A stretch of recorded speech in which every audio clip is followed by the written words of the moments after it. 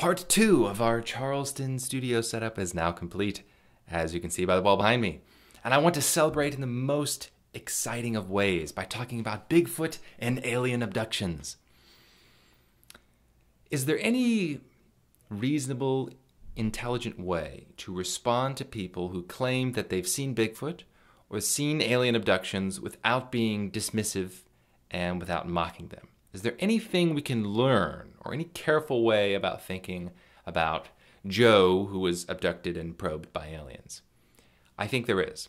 It is tempting to dismiss and to mock and to laugh at. But I think we can actually learn something about philosophy and the thing I keep talking about, the relationship between the mind and the world. I could say something like this. If somebody were to claim that they were abducted by aliens, that claim doesn't fit into my belief system. I don't have the metaphysical belief in aliens, or at the very least, not aliens that abduct people. Maybe they do, but I just don't have reason to believe that right now. But I do have a positive belief in the existence of experiences that people report as being abducted by aliens. So if somebody says they're abducted by aliens, I don't immediately have to say, hi, you're crazy. I can rationally understand that by saying, okay, you've had an experience whereby in your language and in your metaphysical worldview, you think the most reasonable interpretation of the experiences is to say that you were abducted by these people that probed you and so on. Now, I can find some common ground with that. I might even say, I believe that you have had an experience which you interpret as being abducted by aliens. Just like I could say with people with religious beliefs I don't believe. I can say, yes, I think you have had an experience where you report being one with the creator of the universe. Sure, I believe you have that experience. I'm not so arrogant as to say, no, that experience didn't happen, or that's not the way to put it. In that person's language and metaphysics, that's the way they report it, so I believe them.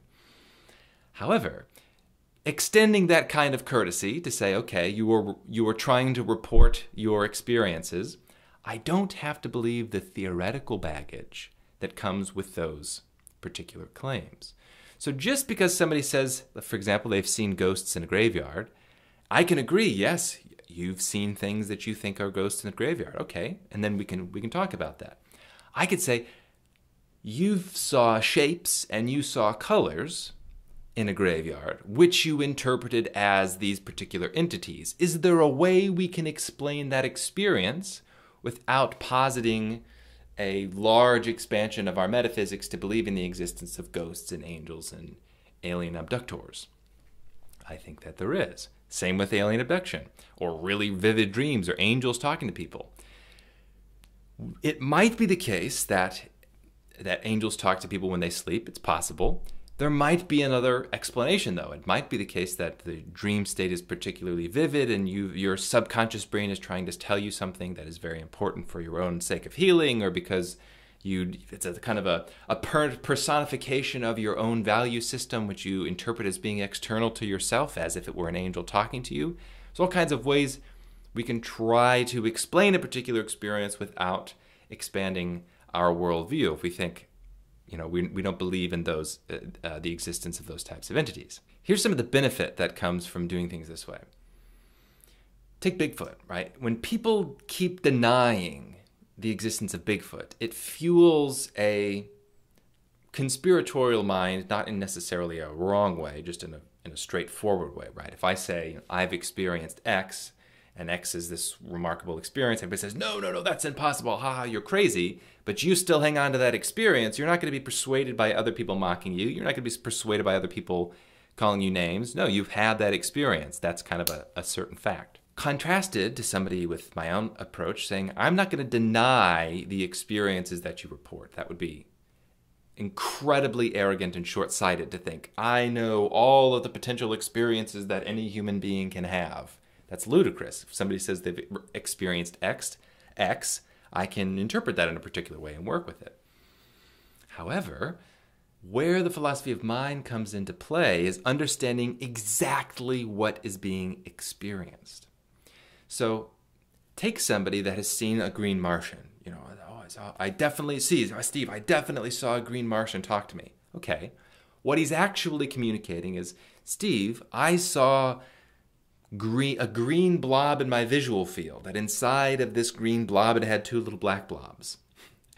And I heard sounds, and I conceptually interpreted those shapes as an alien head, and I conceptually interpreted those sounds as alien vocalizations.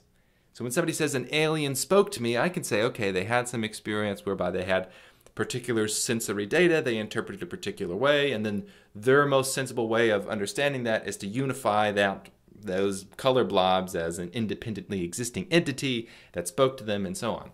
Exact same thing with Bigfoot. When somebody says, I know I saw Bigfoot, I can say, well, you know that you saw colors in your visual field that were arranged a particular way in a particular circumstance, and what you thought was the forest, which is actually just color blobs in your visual field that you conceptually interpreted as being a forest. It might be that there are big bear-like creatures that could be interpreted as ape-like creatures from a distance. Right? So I can explain the phenomena that you've experienced coherently and respectfully in a theory that can be more reasonable or perhaps less radical. Now we have to be really careful here, because this way of approaching language really is wonderful and opens up a lot of avenues for hearing people's experiences, which when you hear people's experiences, wow, there's lots of experiences out there that I guarantee you've not had that are really interesting. But we also have to be careful, because it's tempting to say, I can explain everybody's experiences in all circumstances in terms of my current metaphysical and theoretical worldview.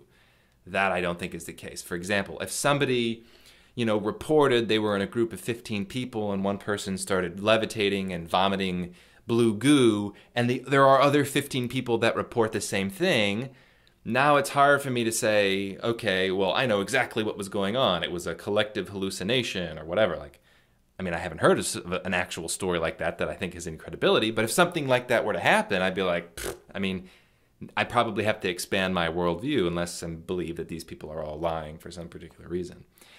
And this is especially true in spades when we're talking about religion. So this directly, I'll just tell you what happened to me.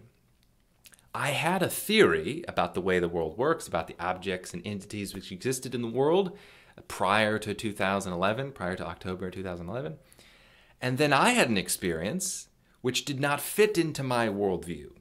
I had an experience, I say, of love that forced me to expand my worldview. I thought, okay, the qualities of this experience, as if somebody is talking to me, as if I just learned the meaning of life and felt it in a really powerful way, makes me think there is some other intelligence in the world. There's some structure, there's some intentional loving structure in the fabric of existence, something like that. Which I realize if you've not had that experience probably sounds crazy. That's okay. I'm not trying to convince you by telling you about my experience. But I bring it up as to say, you have to be open to expanding your theory based on your own experiences, most radically, most powerfully, or at certain times the experiences of others. There's a great quote from a pragmatist philosopher, ironically enough, which is a philosophy very far away from my own. But I forget who it was. I think it was William James, but this is a loose quote and I don't want to look it up right now. He says essentially, my theory has to leave room for your experience. I think that is beautiful. Of course, it's a double-edged sword. I'm not just going to accept theoretical interpretations that people give me of their experiences, but I also have to be willing to say, hey, look, I haven't sorted out exactly how everything in the universe works for certainty, and I'm not going to just dismiss your claims because for some reason they don't fit into my particular theory. I think that's a wonderful and open-minded approach to balancing rational theoretical reasoning with empirical inquiry and this beautiful harmony between the two.